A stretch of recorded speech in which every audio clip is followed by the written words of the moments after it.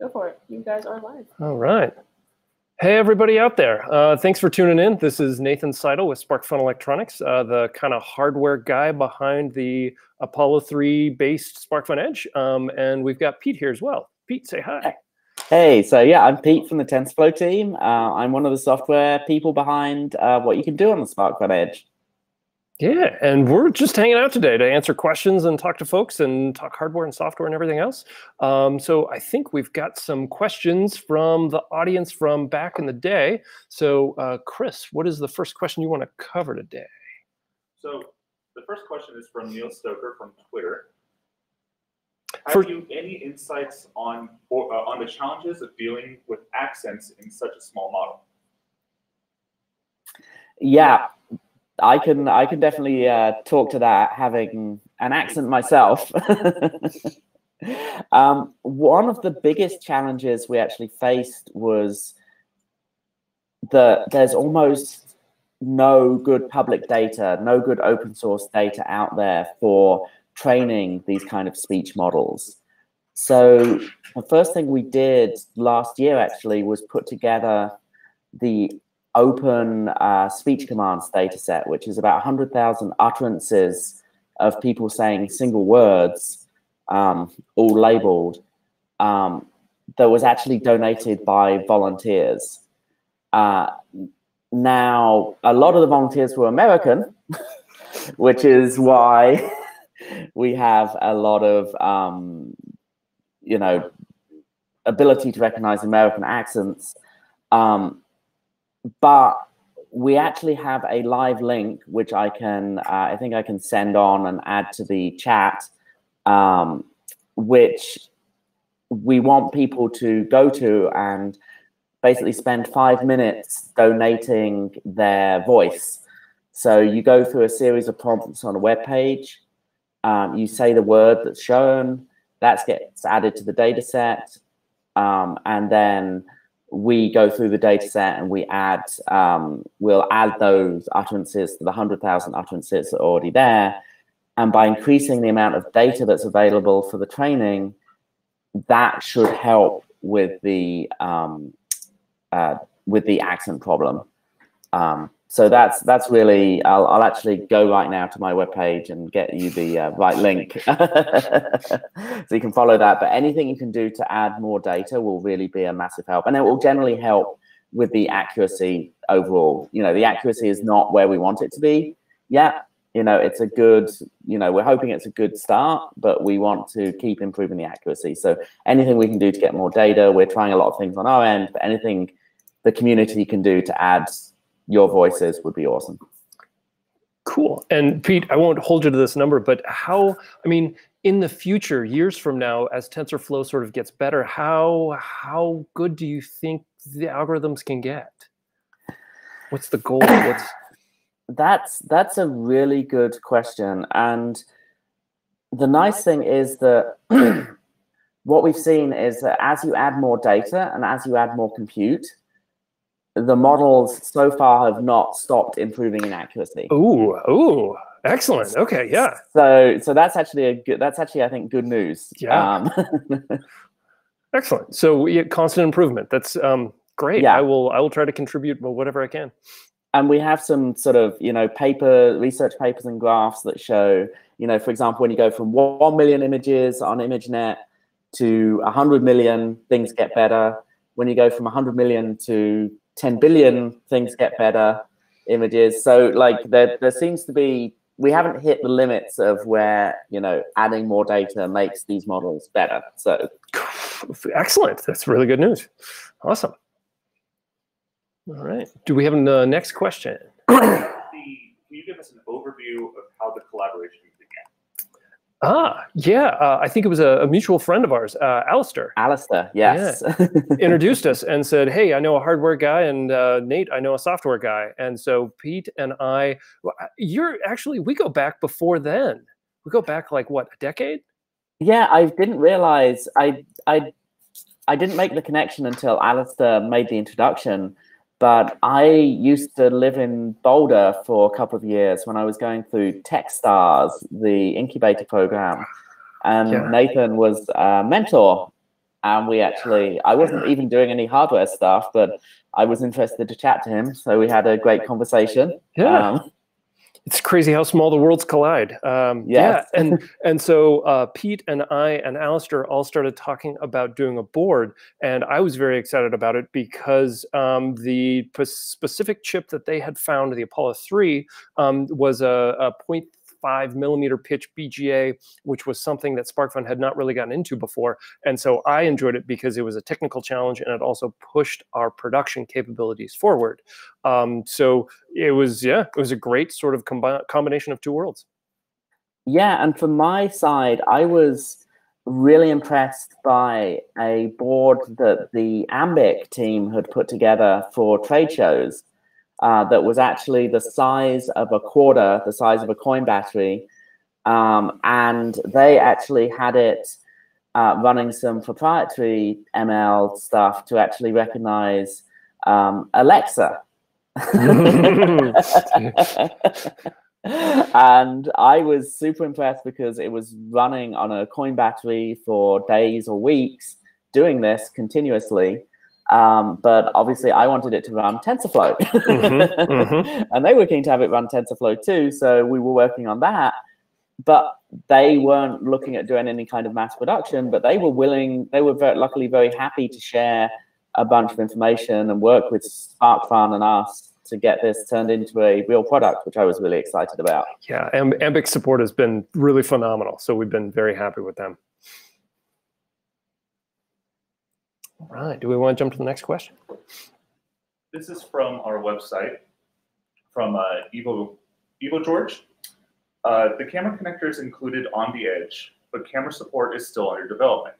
Could we get an overview of this work and the plans, as well as some initial pointers, e.g. how is a camera actually connected to the connector, so we can get started and participate on the camera support development? Yep, I'll field this, and then Pete, you can kind of fill in the gaps.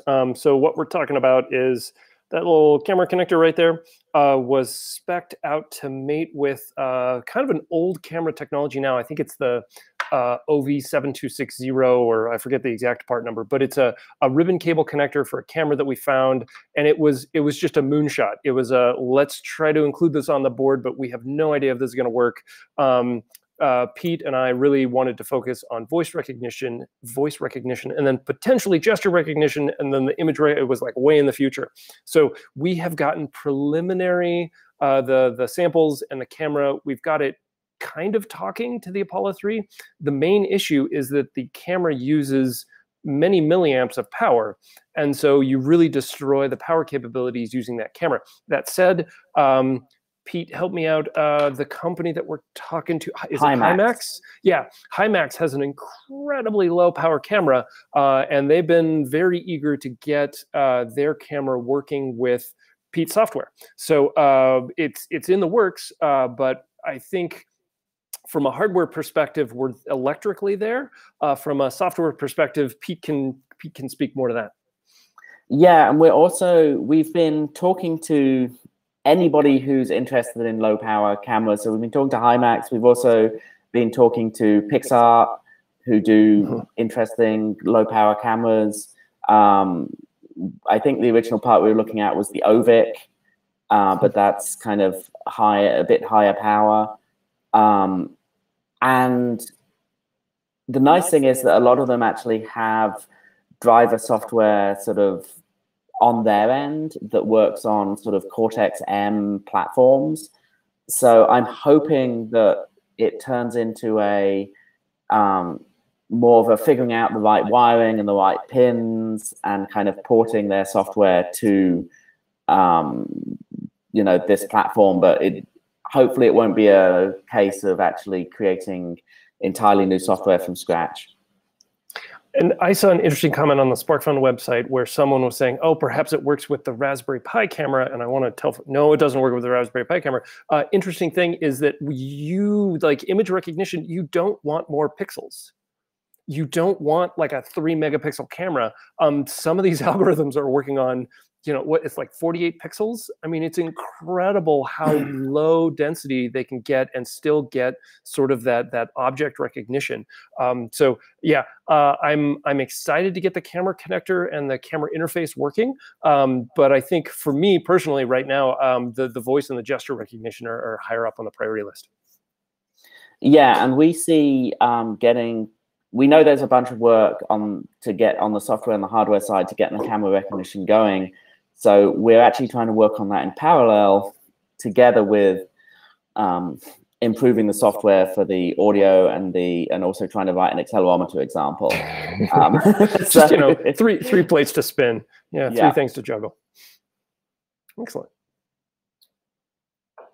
This question comes from Maxim Sergei from the live comments. Hi, I'm an enthusiast of IoT on the edge. One of my featured projects is a smart dollhouse that uses motion controller and Raspberry Pi with machine learning to perform actions. I found it hard to find good open source implementations of research papers and training data for gesture recognition. Is there a plan for having a centralized resource for ML on the edge modules?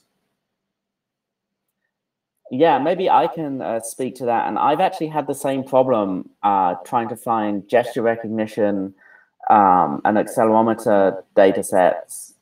So like we did with the speech commands, what I'm actually expecting is that unless we can find the right data set out there, we're going to have to create our own data set, and we might be looking for volunteers again. And yeah, because, you know, the interesting thing with the speech commands example is if you actually look at the code, the neural network part is a comparatively small part of it. There's all of this supporting code for actually creating the features you feed into the neural network, and, you know, creating the data, you know, the work involved in creating the data set and everything else actually ended up taking a lot more of the time. So we're hoping if we can help be kind of a central hub for a lot of the data sets and the feature generation and things like that that you need to do this stuff, we're hoping that will be helpful. But if you have data sets, we'd also love to use them. We don't want to do that work unless we have to. But yeah, excellent. Joel Barton asks, why 2 mics on the board? Pete, you want to tackle that one? Sure. Yeah. So I think it was because that's what the reference board that we were using from Ambic had.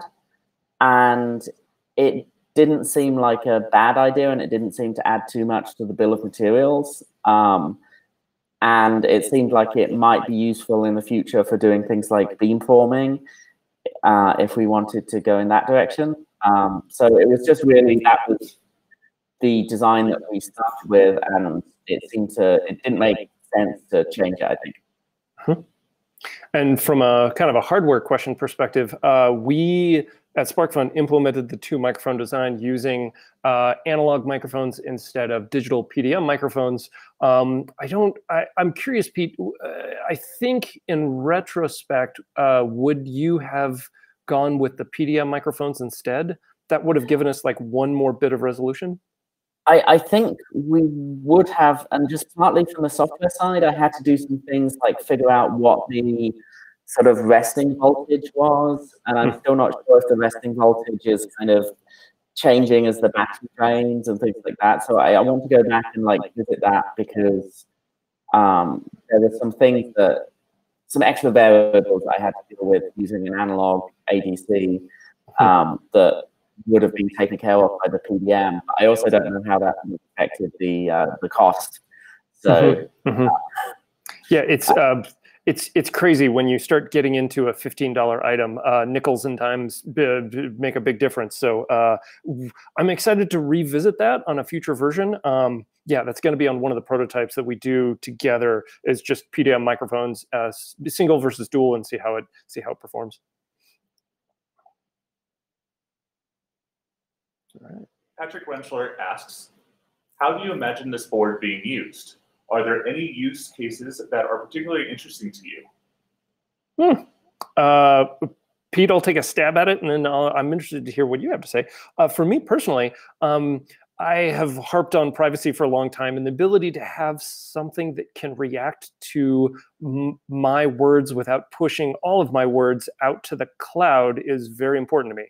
So the ability to have a board that can respond to, I don't know, the word umbrella, and then perhaps it lights up what the weather is going to be like, or there's a lot of I don't want to say IoT examples, but the ability to trigger things around me, whether it's the unlocking of a door, the raising of shades, or the projection of information, is very exciting to me. So the fact that this board in the preliminary stages can respond to the word yes means in the future we can have boards that respond to other words. And so in my head, the use case is having sort of very bespoke, discrete things around my house that respond to certain trigger words and do certain very helpful small tasks that I need done. But I'm really sort of the hardware guy that's throwing microcontrollers at all the problems around my house. So yeah, kind of, Pete, what do you see in the future? The original starting point, we had what's called a moonshot within the Google Brain team that we sort of called TensorFlow Everywhere. And one of the original use cases was, can we have a 50-cent chip that runs for a year on a coin battery that responds to voice commands? Oh, yes, that's cool. And this is a step towards that. But what I really hope is that anywhere that you're using like a switch or a button or a touch screen at the moment, you have a little component, a black box component that you can just drop in to your design and have it respond to a voice interface instead. That's so cool. And one of the reasons I'm so interested in having the camera though as well, is I think that having gaze detection, so that you don't have to use a wake word, that things can tell when you're looking at them. Yeah, yeah. And then respond to commands like intelligently, like, we do or pets do as, to people, like when somebody's talking to you. So you don't need to kind of have this artificial sort of wake word type thing. So yeah, I want to enter this kind of magical sort of Disney world where everything is talking to you and you can kind of interact with all of the objects around your house and in the world, just like you can with people. Oh, that's really cool. And the fact that, I mean, it sounds like a lot, but we're basically an order of magnitude off. But in the technology world, that's not that bad. So we're already at like a couple weeks on the coin cell, and I think we can even improve on that. And then cost-wise, yeah, we're at $15, but that can be improved upon as well. Yeah, and I would also, if you want to see really good voice recognition running locally on a device, if you have a Pixel phone, you can actually use Google's transcription service now, and it runs at server quality locally on the phone. So that's like full quality, the best speech recognition we can do, and it runs completely without a network connection locally on a device. Now that's an application processor with like megabytes in memory and billions of floating point operations a second, but at least it's kind of showing that we're getting like this isn't that crazy a pipe dream. Like we just have to make this keep working on the implementation and make it happen. Cool. All right. Bruce Boys asks, just ordered a couple of boards. What is the state of SPI and I2C libraries? How hard is it to port generic C++ libraries to this M4 processor, e.g. I2C T3, I2C T, which is also an M4? Got it. Let's see. So how to answer that? Ambic has provided a really fantastic SDK. And within their SDK is something called HAL, which is the hardware abstraction layer. We were able to get the accelerometer working within a couple hours because ST, the manufacturer behind the accelerometer, had a nice library that we could easily implement using the HAL. So as long as you're comfortable at that abstraction layer level, it should be pretty straightforward to port any Arduino library or any library you find out there to I2C and SPI. Now, from a hardware perspective, I don't remember how many of the SPI pins are broken out to the GPIOs. So the hardware, the SparkFun Edge may be limited by its GPIOs. I want to say that the GPIOs on the edge. Let me show you. These pins down here, I believe we broke out a hardware master down there. So you should have an extra set of I2C and SPI pins down there. You've also got the quick board.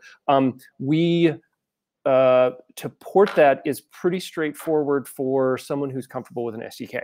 That said, we're also working on an Arduino port. And so if that ever comes to fruition, it's going to be a month or two at least, but we will work very hard to get all of our current Arduino libraries supported on the Apollo 3.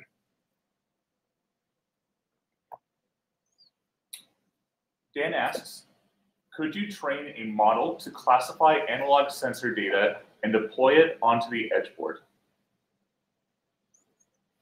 Pete? Yes. No, that's kind of a big question, but I'm guessing you might be thinking of something like predictive maintenance, for example, to give a concrete example, like, hey, is a bearing starting to wear down? So the speech command model actually isn't a bad example to use for any time series data.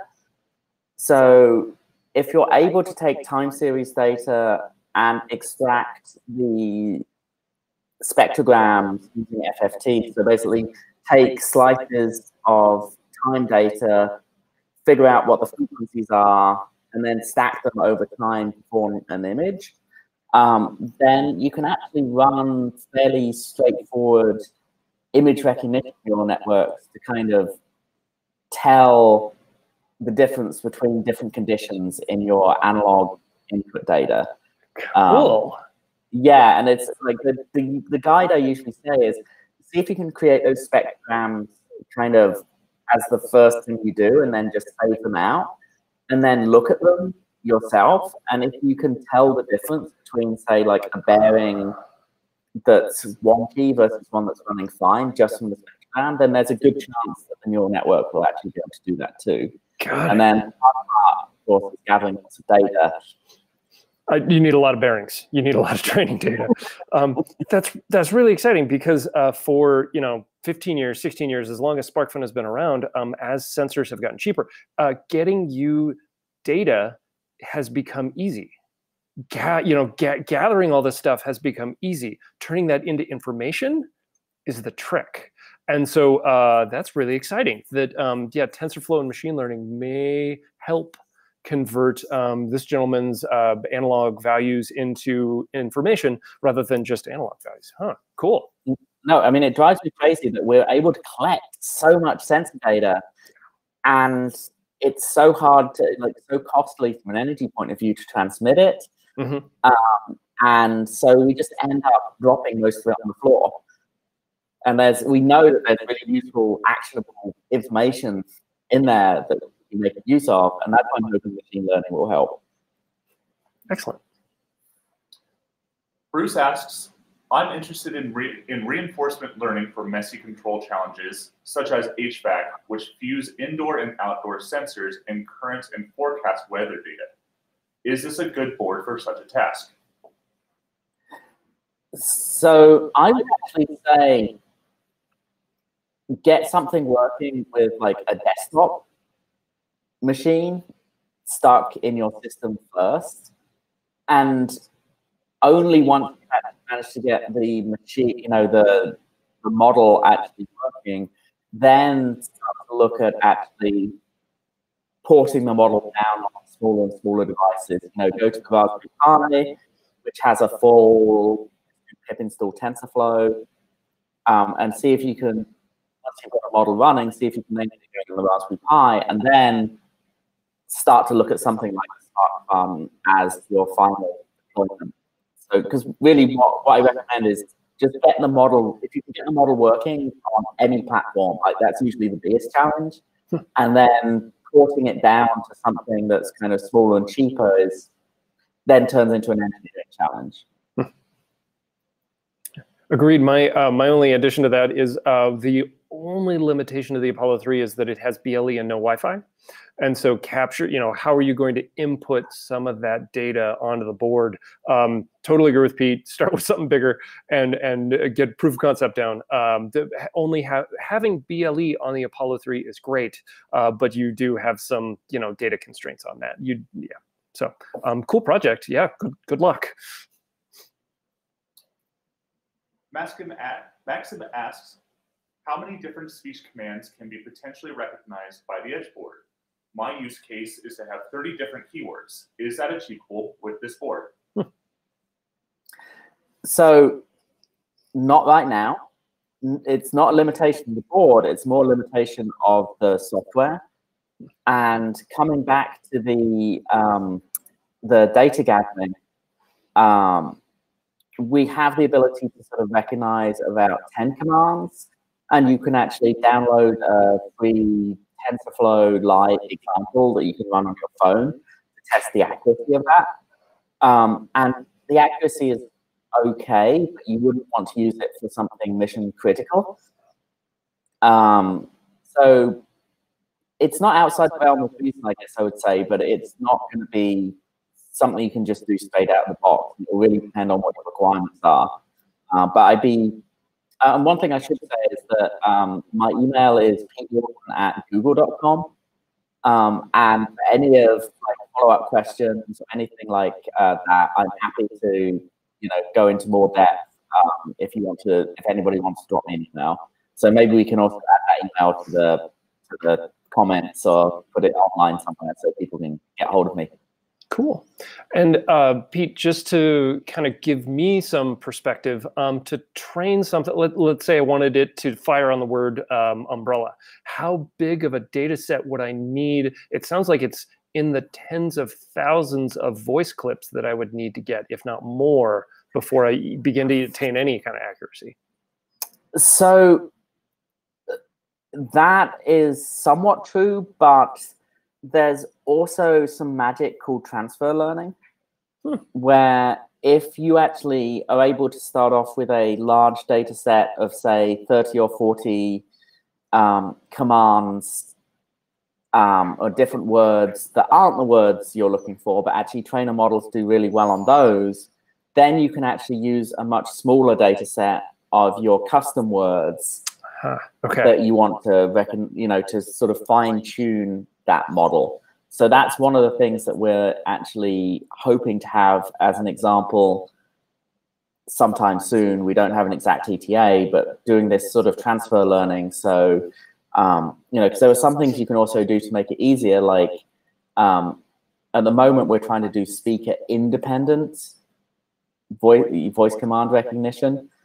But if you are only trying to recognize words from a limited set of people, that actually makes the problem easier. So we can do sort of transfer learning to help with that. So in theory, sometime in the future, I would be able to train it for my specific family or my specific environment and increase precision a little bit, accuracy. Yeah. Okay, cool. All right. This message comes from Twitter. Yeah. What sort of new features can we expect from the Edge board in the future? Pete, do you want to field that one first? Sure. I mean, we're continuing to push forward on the software side. So we want to have we hope to get the voice recognition more accurate, more flexible. We hope to have an accelerometer example so that you can actually do gesture recognition using the accelerometer. And we're working on the camera, getting some camera examples out there and ready. So from our side, those really are the top three things that we're working towards. And from a hardware perspective, I'm a hardware geek, so it's mundane things like when you get the Edge, to reprogram the Edge, you have to put it into bootloader mode, which means you have to hold buttons and do different things. I really want to get an automatic reset circuit working on the edge, so that you just say, make upload, and it pushes the code, and you don't have to mess with the buttons. We're pretty close on that. That'll take a hardware revision. And then I mentioned the Arduino port, so making it so you have both an extremely powerful machine learning board, but if you need to add your own sort of code, you can either do that with HAL or you can do that with Arduino, theoretically, in the future. And then the last bit of hardware that we really haven't scraped the surface on is the BLE, the radio interface. So that is in the works, and we're trying to button that up as best as usable as possible so that folks can use the BLE radio as well. So coming soon, all coming soon. We're working. From the same user, what sort of projects do you want to make with the Edge? Yeah, Pete, I want to know, do you have any, what projects do you work on in your free time? Are you like me, where it's like electronics all the time, or is this just sort of the day-to-day? Oh no, I really like my fiance will tell you that if I could turn the computer around, you see I'm completely surrounded by tiny computers as far as the eye can see. Yep. And I just really love the idea of having these little devices doing their thing independently on battery power, or the thing I'm actually really excited about is energy harvesting as well. We're in the realm now of low single-digit kilowatts, where I'm hoping that even ambient room light might be enough to power. Yeah. And then you actually have something that's gonna, be pretty much live forever, theoretically, just doing its job out in the world. So we haven't talked about this, Nate. I'd love to figure out if there's some hardware magic you can do. Yeah, we did. We talked about it initially, where it was Pete, Alistair, and I were all sort of kicking things around when we first got together and we were designing the board. And it was like, ooh, can we add this solar cell? Can we add the ability to power via solar cell? And we never got to explore that route. But now that we've got the Edge out there, the fact that this thing is pulling less than a milliamp, as you say, single-digit milliwatts, is really intriguing. And you're right, we need to go back to that and figure out just all the different ways we can power it. That's neat. And then, personal applications for this board, I don't have any I am working on. It's one of those things where when you work on a thing really hard for a couple months, you just need to let it sit for a while. And I enjoy working on it, but I have not implemented it in any of my own projects yet. But someday, yeah. And I guess I'm really interested as well in, there's a bunch of nonprofits doing interesting things around wildlife data gathering, especially, and trying to make sense of all of this sensor data. Even things like recording bat cells, or actually listening out for mosquitoes. I guess different species have different frequencies of buzzes. And I would really love to help out with some of those. I've just been chatting to people in that area. That's one of my sort of dream applications. I'd love to see this happen, helping wildlife, nature, rather than.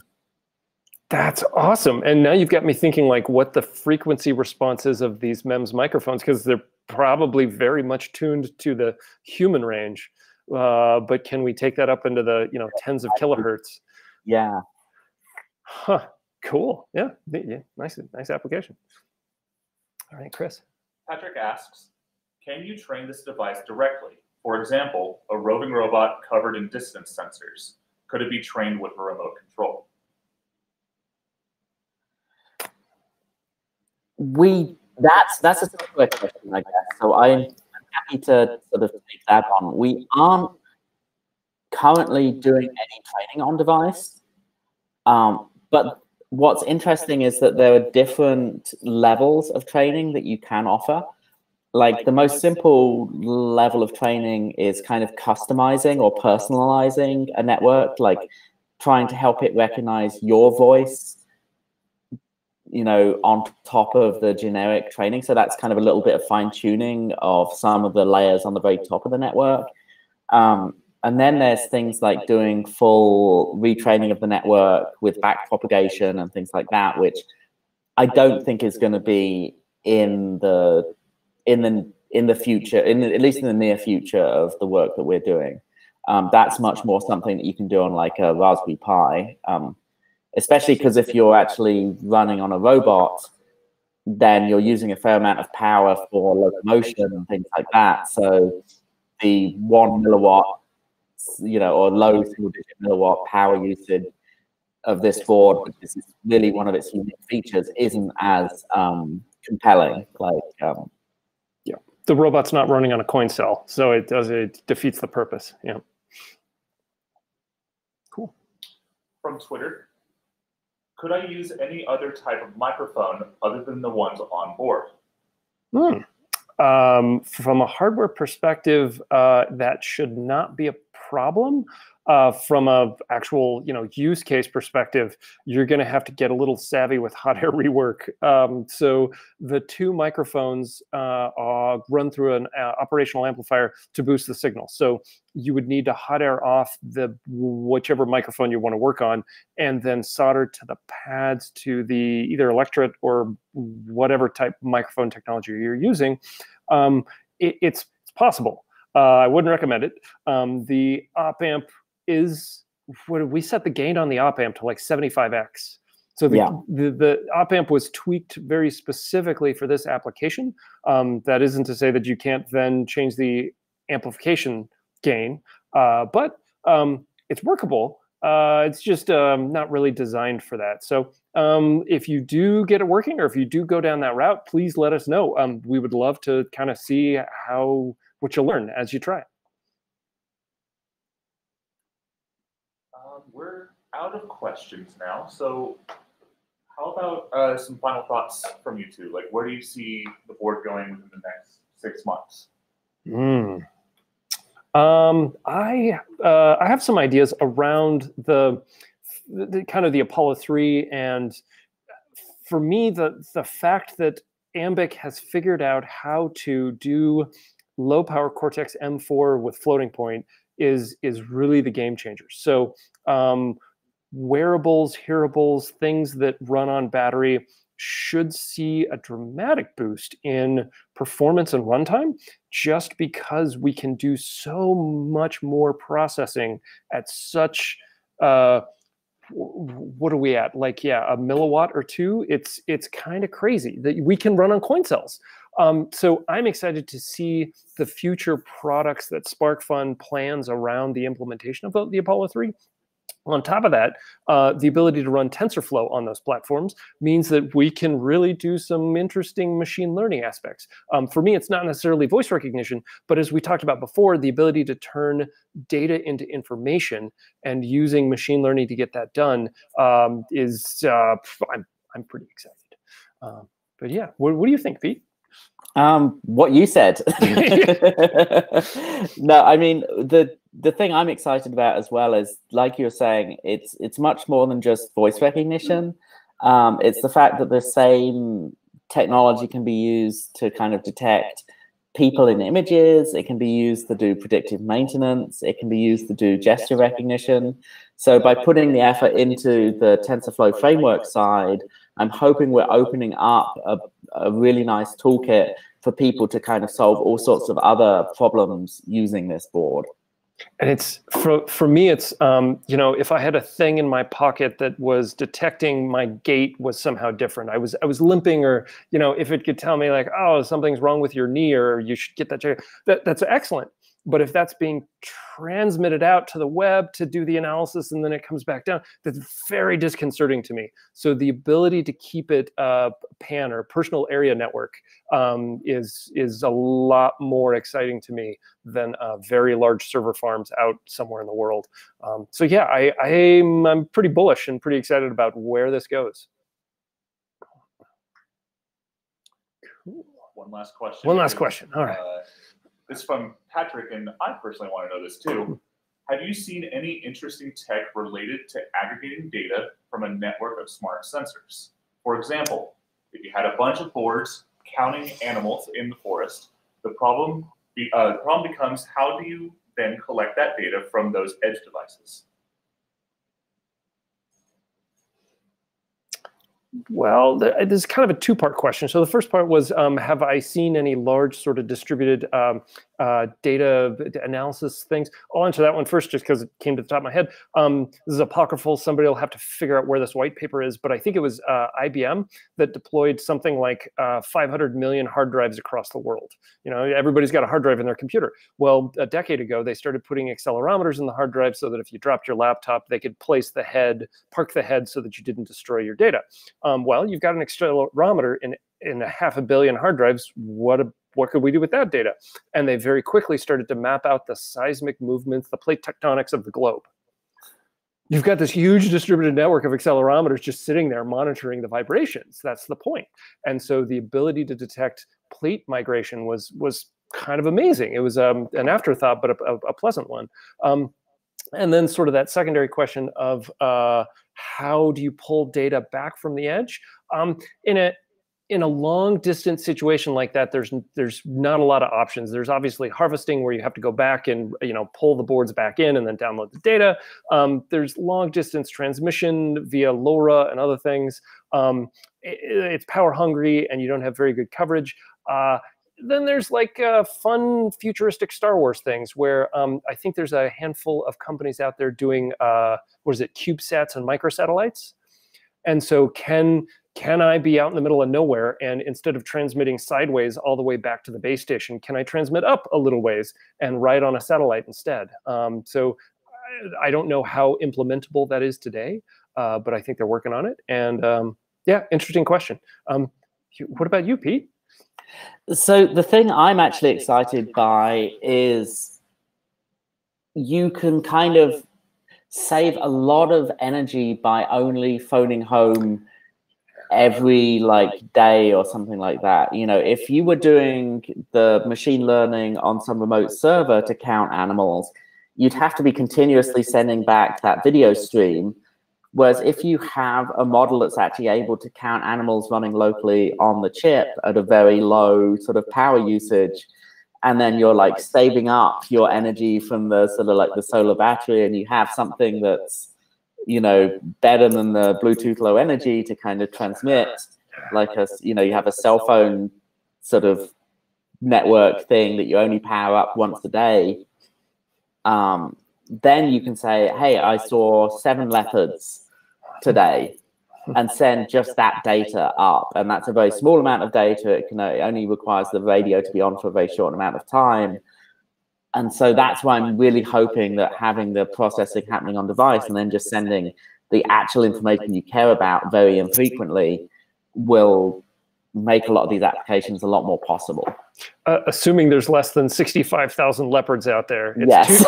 two bytes instead of megabytes and megabytes worth of image data. Yeah, I think if we spot more than 65,000 leopards, we will wake up especially and send things are bad. The leopards are coming. Alert. Indeed.